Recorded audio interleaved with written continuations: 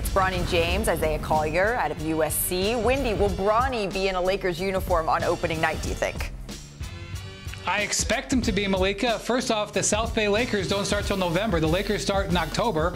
And Rich Paul has said Bronny won't sign a two-way contract. So that means he's going to be an active NBA player on the roster. So, yeah, he'll be in uniform. Brian, thank you so very much. Let's take a listen to JJ Redick. Congrats, man. Your hard work's paid off. You're going to have a long NBA career, and I can't wait to coach you, man. Congrats. Thank you, Coach. We'll see you soon, Bronny. The work begins.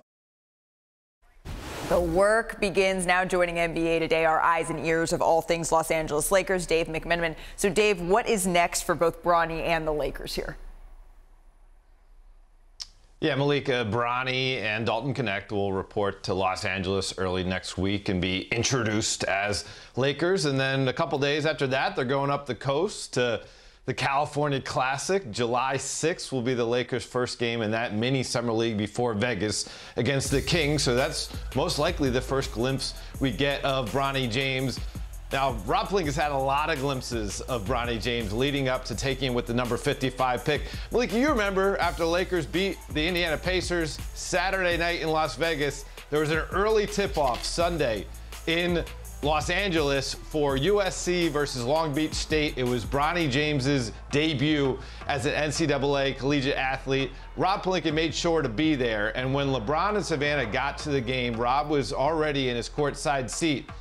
And Rob told LeBron, I'm just here to show our support. And LeBron told Rob, you better be here to scout too. So we're talking months back that Bronny's been on the Lakers' radar when it comes to the draft. And listen, look back to 2019. The Lakers took Talen Horton-Tucker after 1 year of college. He was still a teenager.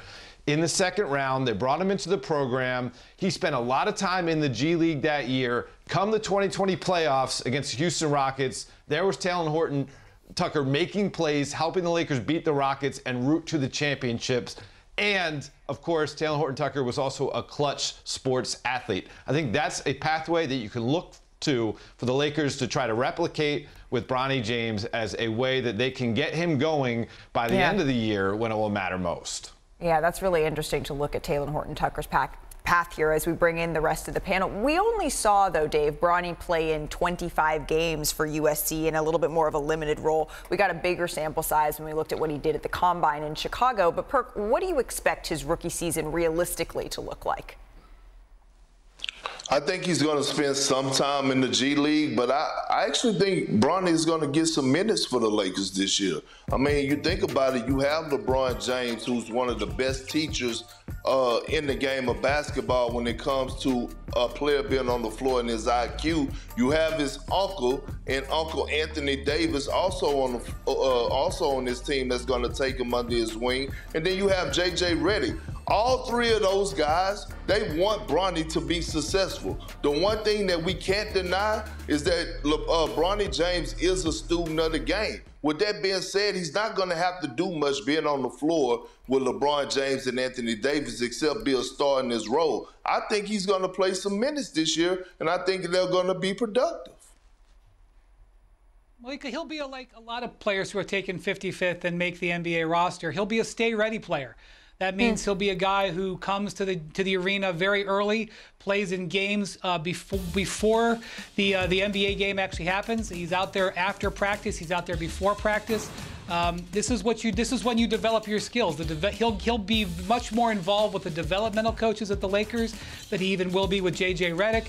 That'll be his role. And the idea will be that by the time we get to February, March, that he will be a lot better player. He'll have reps under his belt, likely most of them in South Bay, but I'm sure he will get NBA time. And that's the process he'll be on. And I wouldn't be surprised if he's on that for several seasons. There are literally dozens of players doing that every single night in the NBA, and I believe he'll be one of them.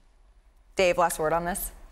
Hey, Brian, think about the development. Yeah, think about the development from the moment the USC season ended to when Bronny showed back up to the eyes and ears of scouts around the league in Chicago. His body was better. His shooting form was better. The results showed, and you give him another 3-4 months now before Lakers training camp we can only expect him to continue on that path. I'm not going to say in October, November, or December he's going to be a rotation player for the Lakers. I don't think that's on anybody's radar.